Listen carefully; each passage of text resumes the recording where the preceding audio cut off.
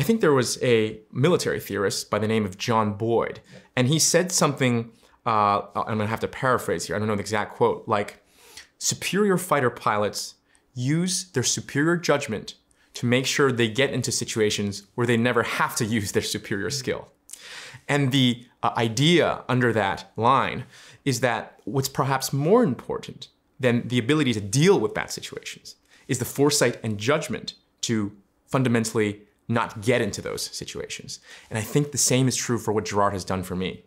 When I am, say, already deeply envious or deeply prideful, the battle's already lost.